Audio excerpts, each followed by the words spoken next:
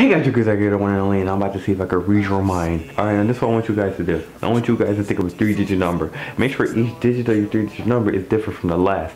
Now, I'm gonna have my very own 3-digit number to guide you through the process. For instance, my 3-digit number is going to be 1, 2, and 3. So that's my 3-digit number. Do that now. Okay.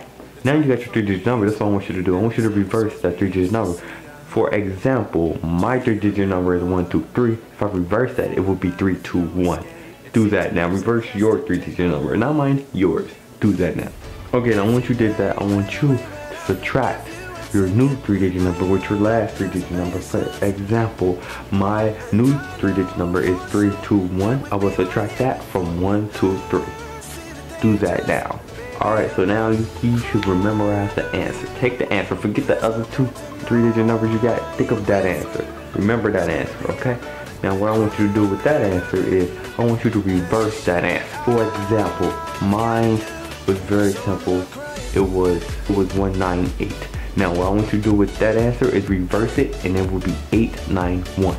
Do that now. Okay, now that you reverse your answer, I want you to add that new answer you got with the last answer you got. For instance, I would add 891 with 198. I would add them two together to give me an answer.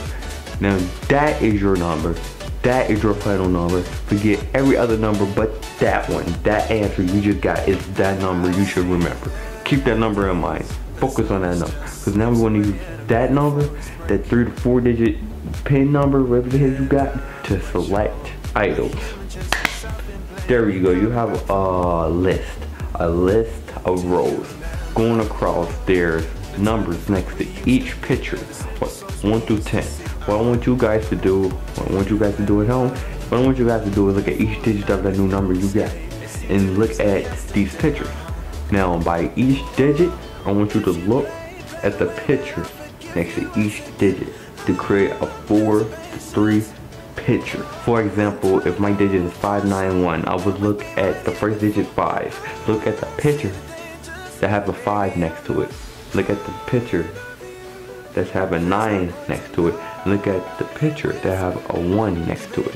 And only remember those 3 pictures, 591. So you'll create a 3-picture category based off of each digit of that number you just got. Do that now. Okay, now you have 3 to 4 pictures lined up. I'm about to guess what 4 to 3 pictures you got. You ready for this?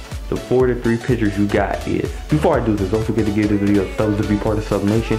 Go subscribe and share this video.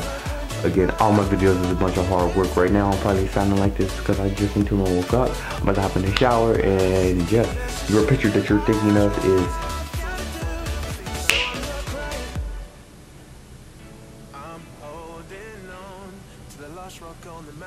now. If I got that right, don't forget to be part of Sub Nation and hit the subscribe button.